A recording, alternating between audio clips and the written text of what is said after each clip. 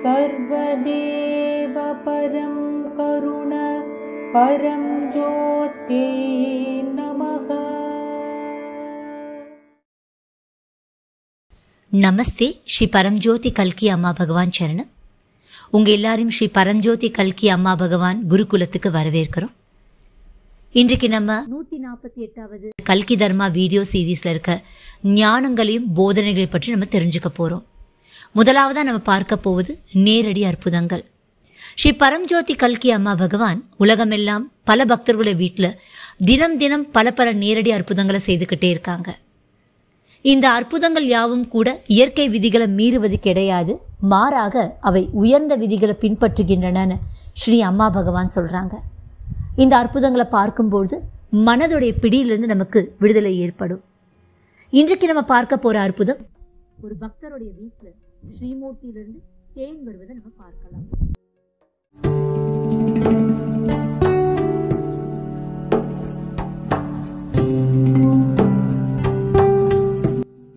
जय बोलो अर्पुद प्रदात श्री परमज्योति कल्कि अम्मा भगवान की. அடுத்ததாக ஸ்ரீ அம்மா பகவானுடன் ஒரு நிமிடம்.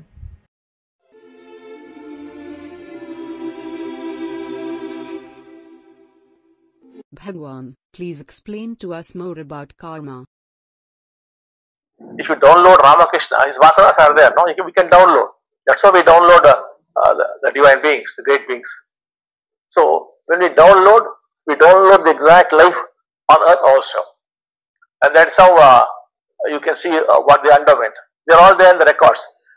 You can download along with the emotion, the feeling. Emotions and feelings are different. You can download, and even their knowledge. You could download. All downloading is possible. You are only an empty vessel into which we can download and we can take out. And therefore, karma is other than what you have done now. It's the karma of those vasanas, and the family karma is there. We knew of a person where the grandfather did some mischief. I don't want to tell what that is. And for almost 5 generations, the same kind of suffering will come. That is, to the end of their life, they'll go mad and die. The family. Something terrible they did. So, you build a house near a battlefield, you'll find all the karma flowing through you. You can also re-experience battlefields. Exactly as they were firing, shooting, or doing some sword fight, how they got killed. That also can be experienced. So nothing is lost, it's all recorded there. பகவான் எங்களுக்கு கர்மாவை பற்றி மேலும் விளக்குங்கள். பகவான் சொல்றாங்க, உங்களுக்குள்ள Ramakrishna பரமஹம்சரை download பண்ணணும் அப்படின்னு சொன்னால் அவருடைய வாசனா, அந்த ப்ரோக்ராம்ஸும் உங்களுக்குள்ள டவுன்லோட் ஆகும். இந்த மாதிரி டிவைன் பீயிங்ஸை கூட நம்ம டவுன்லோட் பண்ண முடியும். அந்த டவுன்லோட் செய்யும்போது என்ன ஆகும்னா அவங்களுடைய எக்ஸாக்ட் லைஃப் உங்களுக்குள்ள டவுன்லோட் ஆகும். அவங்க வாழ்க்கையில் என்னென்னலாம் அனுபவிச்சாங்க அது எல்லாம் உங்களால் பார்க்கக்கூடியதாக இருக்கும். ஏன்னா இது எல்லாமே கூட ரெக்கார்ட்ஸில், ஆகாஷிக் பதிவுகளில் பதிவாகியிருக்கு. உங்களுக்குள்ள அவங்களோட இமோஷன்ஸ் என்ன, ஃபீலிங்ஸ் என்ன, இது ரெண்டுமே வேறு. இது எல்லாத்தையும் கூட நீங்கள் டவுன்லோட் பண்ண முடியும். அவங்களுடைய நாலேஜை உங்களோட டவுன்லோட் பண்ண முடியும். எல்லா விதமான டவுன்லோடிங்கும் சாத்தியமானது. நீங்கள் வெறும் ஒரு காலி பாத்திரம் மாதிரி உங்களுக்குள்ள எல்லாத்தையும் டவுன்லோட் பண்ணலாம். ஆனால் உங்களுக்குள்ளேருந்து எதை வேணால் எடுக்கலாம். ஸோ கர்மான்னு சொல்லும்போது இந்த ஜென்மத்தில் நீங்கள் என்ன செய்தீங்களோ அது மட்டும்தான். மற்றது எல்லாமே அந்த பூர்வ ஜென்மத்தில் அந்த வாசனாவோட வர அந்த கர்மா மற்றும் உங்களுடைய குடும்ப கர்மா. எனக்கு ஒரு நபரை தெரியும். அவங்களுடைய தாத்தா ஒரு தவறு செய்தார். அது என்னன்னு நான் சொல்ல விருப்பப்படல. அந்த கர்மா அடுத்த 5 தலைமுறைக்கு அதே விதமான துயரம் எல்லாருக்குமே வந்தது. அவங்க வாழ்க்கையோட முடிவில் பைத்தியம் பிடிச்சி இறந்து போயிடுவாங்க. ஏன்னா அந்த தாத்தா செய்த அந்த கஷ்டத்தினால 5 தலைமுறை கஷ்டப்பட்டது. அதே மாதிரி போர்க்களத்தில் உங்களுடைய வீட்டை நீங்கள் கட்டியிருந்தீங்கன்னா அந்த எல்லா கர்மாவும் உங்களுக்குள்ளே ஃப்ளோ ஆகிறத நீங்கள் பார்ப்பீங்க. அந்த போர்க்களத்தில் நடந்த அனுபவங்களை நீங்கள் போய் அனுபவிக்கக்கூடியதாக இருக்கும். எக்ஸாக்டாக எப்படி ஒருத்தர் இன்னொருத்தரை கொலை செய்துக்கிட்டாங்க, எப்படி சுட்டுக்கிட்டாங்க, எப்படி அந்த வாளால் அவங்க சண்டை போட்டுக்கிட்டாங்க, எப்படி கொன்னாங்க, எல்லாத்தையுமே அனுபவிக்கக்கூடியதாக இருக்கும். எந்த ஒரு பதிவும் கூட நம்ம இழக்கலை, எல்லா பதிவுகளும் ரெக்கார்ட் ஆகியிருக்கு. அடுத்ததாக முக்தர்களின் வழி.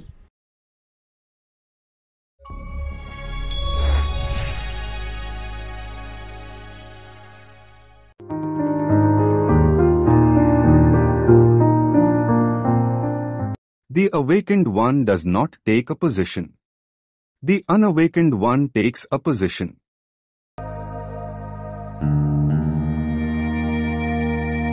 முக்தி அடைந்தவர் ஒரு நிலைப்பாட்டை எடுப்பதில்லை, முக்தி அடையாதவர் நிலைப்பாட்டை எடுக்கிறார். முக்தி அடைஞ்சவங்களுக்கு அகங்காரம் என்பது இல்லை. சூழ்நிலைக்கேற்ற மாதிரி, தங்களுக்குள்ள இருக்க தெளிவுக்கேற்ற மாதிரி ஒரு நிலைப்பாட்டை மாற்றிக்கொள்கிற ஒரு சுதந்திரம் அவங்களுக்குள்ள இருக்கு. இதுதான் கரெக்டுன்னு அதிலே ஸ்டிக் ஆகி இருக்க மாட்டாங்க. ஒரு நிலைப்பாட்டில் ஒரு ஸ்டாண்டில் அவங்க இருக்க மாட்டாங்க. அதனால் எங்கேயுமே கூட ஸ்டக்கான மனிதர்களாக இருக்க மாட்டாங்க. அந்த சூழ்நிலைக்கு எது தேவையோ அதை கரெக்டுன்னு சொல்லக்கூடியவங்க முக்தி அடைஞ்சவங்க. முக்தி அடையாதவங்களுக்கு அகங்காரம் இருக்கிறதுனால தான் எடுத்த முயலுக்கு 3 காலுன்ற மாதிரி எந்த ஒரு நிலைப்பாட்டையும் அவங்க மாற்றிக்கொள்வதற்கு தயாராக இருக்க மாட்டாங்க. அவங்களுக்குள்ள தெளிவு இருக்காது. அந்த மாதிரி அவ்வளோ பிடிவாதமாக நான் பிடிச்ச முயலுக்கு 3 கால் நிற்கிறவங்க வாழ்க்கையில் முன்னாடி போகாமல் அப்படியே ஸ்டக் ஆகி இருப்பாங்க. அடுத்ததாக timeless insights.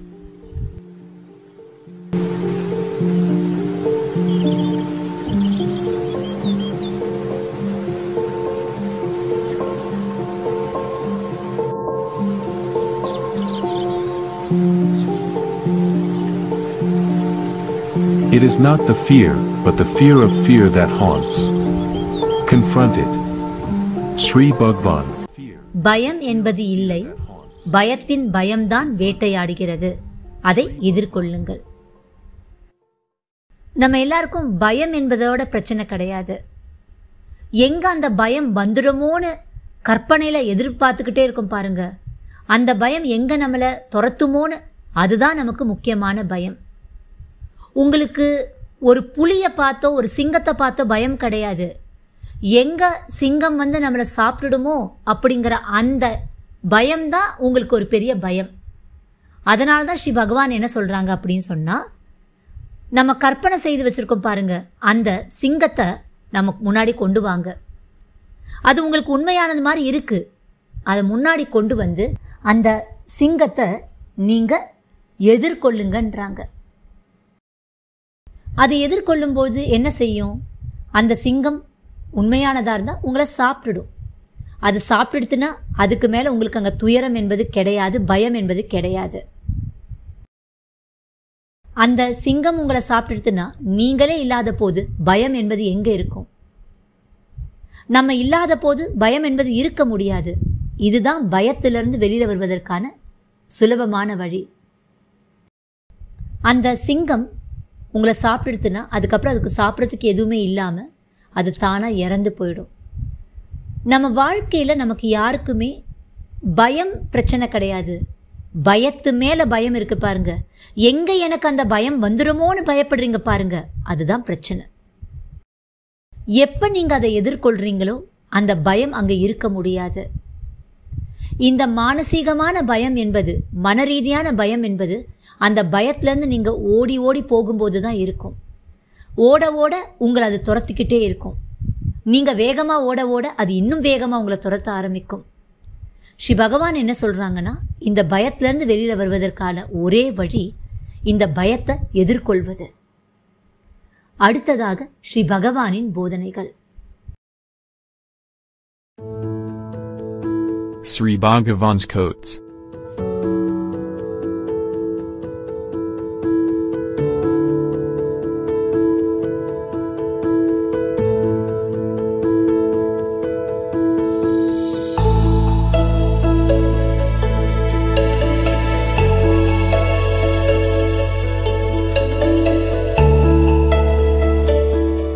Detachment cannot be practiced, it must happen to you.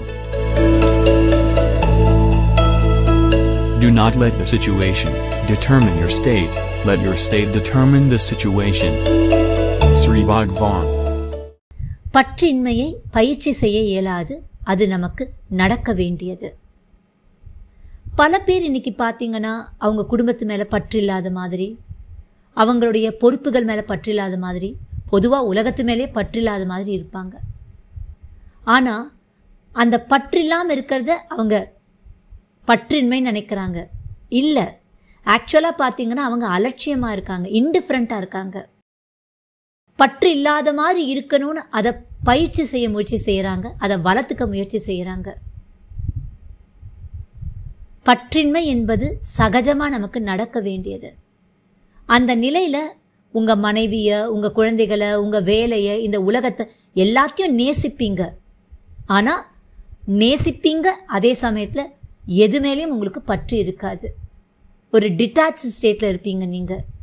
இதை தான் நம்ம முக்தின்னு சொல்கிறோம்.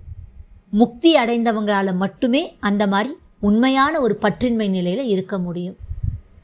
அடுத்த போதனை, சூழ்நிலை உங்கள் நிலையை தீர்மானிக்க விடாதீர்கள். உங்கள் நிலை சூழ்நிலையை தீர்மானிக்கட்டும். நம்மளுடைய உள் உலகம் வெளி உலகத்தில் பாதிக்குது. அதே போல் நம்மளுடைய வெளி உலகம் கூட உள் உலகத்தில் பாதிக்குது. நம்மளுடைய வெளியில் இருக்க சூழ்நிலைகள், வன்முறை, நம்ம ஆர்கியூமெண்ட் செய்கிறது, சண்டை போடுறது, இதெல்லாமே நமக்குள்ளே இருக்க நிலையை பாதிக்குது. அதே போல் நமக்குள்ளே இருக்கிற நிலை கூட வெளியில் இருக்க சூழ்நிலைகளை உருவாக்குது. உள்ளுக்குள்ளே இருக்கிற நிலை அமைதியாக, ஆனந்தமாக, அன்போடு இருந்தால் அந்த நிலை உங்களோட வாழ்க்கையில் அப்பேற்பட்ட சூழ்நிலைகளை உருவாக்கும். அதனால் நம்ம உள்ளுக்குள்ளே இருக்கிற நிலை எப்பொழுதுமே நல்லா இருந்து அந்த நிலை வெளியில் இருக்கிற சூழ்நிலையை உருவாக்கணுமே தவிர, வெளியில் இருக்கிற சூழ்நிலை உங்களுக்குள்ளே இருக்கிற நிலையை உருவாக்கக்கூடாதுன்னு ஸ்ரீ அம்மா பகவான் சொல்கிறாங்க. அடுத்ததாக அற்புதங்கள்.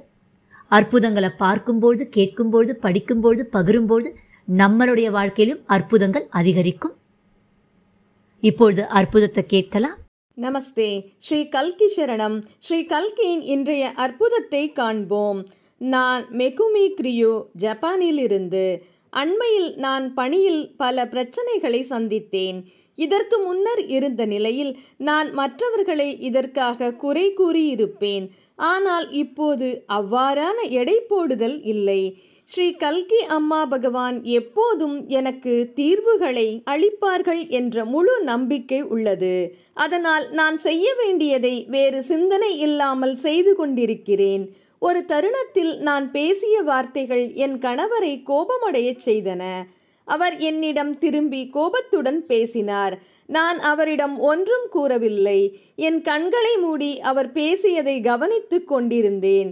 அந்த ஒரு நொடியில் ஆஹா, இதுவே ஏகத்துவம் என்று உணர்ந்தேன். அங்கு கோபப்படுவதற்கு எவரும் இல்லை. அங்கு வெளிப்பட்டது குணாதிசயம் மட்டுமே. அங்கு ஒரு ஆசாமி இல்லை. எனக்குள் இருந்து கவனிக்கும் ஆசாமியும் இல்லை. அங்கு கவனித்து கொண்டிருக்கும் ஒரு குணாதிசயம் மட்டுமே இருந்தது.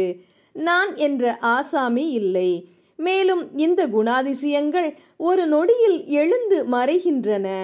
1 மணி நேரம் அல்லது 1 நொடிக்கு முன்னர் இருந்த குணாதிசயங்கள் இந்நொடியில் இருக்கும் குணாதிசயத்தை விட மிகவும் வேறுபட்டவை. பல்வேறு குணாதிசயங்கள் எழுந்து மறைகின்றன. எந்த ஒரு உறவிலும் கடந்த காலம் மற்றும் எதிர்காலம் இல்லை என்பதை உணர்ந்தேன். இந்த நொடி மட்டுமே உள்ளது. மேலும் அனைத்தும் ஒன்றோடொன்று தொடர்பில் இணைந்து ஒன்றாக உள்ளன. என் முன் நின்ற அந்த நபரை முதன் முறையாக பார்ப்பதைப் போல் உணர்ந்தேன். அவர் வருத்தத்துடன் இருந்த போதிலும் நான் அவரை பார்த்து உங்களை சந்தித்ததில் மகிழ்ச்சி என்று கூறுவதைப் போல் புன்னகை புரிந்தேன். அவருடைய கோபம் தணிந்தது. அப்போதிலிருந்து எந்த ஒரு நபரை பற்றியும் எடை போடுதல் அல்லது முன்கூட்டியே உருவாகும் கருத்துகள் இல்லை. நான் பார்க்கும் ஒவ்வொரு நபரும் அவர்களை நான் முதல் முறையாக பார்க்கும் உணர்வை அளிக்கின்றனர். நான் எதை நோக்கினாலும் முதல் முறையாக பார்ப்பதைப் போல் உள்ளது. மக்கள், விலங்குகள், தாவரங்கள் மற்றும் அனைத்தும் ஒன்றாக இணைக்கப்பட்டுள்ளன. அனைத்தின் மீதும் மிகுந்த அன்பு எழுகிறது. அனைத்து நிகழ்வுகளும் தானாக உருவாகி மறைகின்றன. கடந்த காலத்தில் இருப்பதை முன் சுமந்து செல்வதில்லை. எதிர்காலத்தை பற்றிய கவலை இல்லை. தேவைப்படும் போது சிந்தனைகள் எழுகின்றன. கோபம் இருப்பதில்லை. எதிர்மறையான சிந்தனைகள் அரிதாக எழுகின்றன. ஆனால் அவற்றை பார்த்தவுடன் மறைந்து விடுகின்றன. என் இதயம் அமைதி, நிம்மதி மற்றும் மகிழ்ச்சியால் நிறைந்துள்ளது. நேரடி அற்புதங்கள் விரைவில் நிகழ வேண்டும் என்ற விருப்பமும் முதலில் இருந்தது. இப்போது நான் அமைதியாக அதை எதிர்நோக்குகிறேன். ஏனென்றால் ஒவ்வொரு நிகழ்வு அல்லது சம்பவம் தெய்வீக சமயம், தெய்வீக கட்டளை மற்றும் தெய்வீகமான திட்டம் கொண்டது என்று ஸ்ரீ பகவான் கூறுவதைப் போல ஸ்ரீ பகவான் ஜெய் போல அற்புத பிரதாத்த ஸ்ரீ பரம்ஜோதி கல்கி அம்மா பகவான் கி. சிந்தனை சமயம். இப்ப வரைக்கும் கேட்ட இந்த ஞானம் மற்றும் போதனைகள் மற்றும் இந்த அற்புதங்களை பற்றி சிந்திச்சு பாருங்க.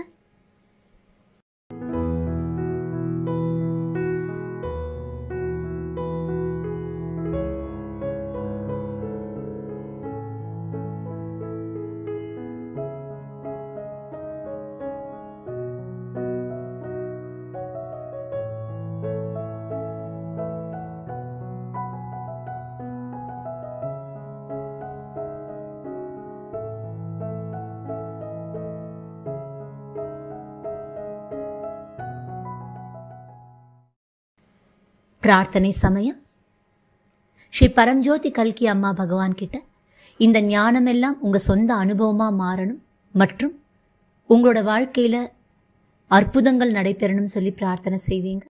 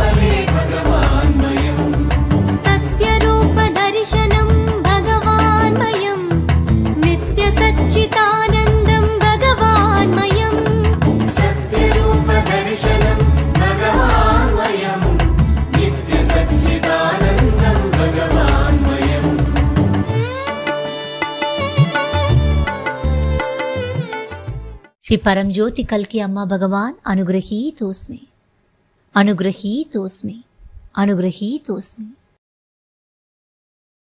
ஸ்ரீ பரம்ஜோதி கல்கி அம்மா பகவானுக்கு நன்றி சொல்லுவோம். திரும்பவும் அடுத்த கல்கி தர்மா வீடியோ சீரீஸில் நம்ம எல்லாரும் சந்திக்கலாம். எல்லாருக்கும் நமஸ்தே. ஸ்ரீ பரம்ஜோதி கல்கி அம்மா பகவான் சரணம்.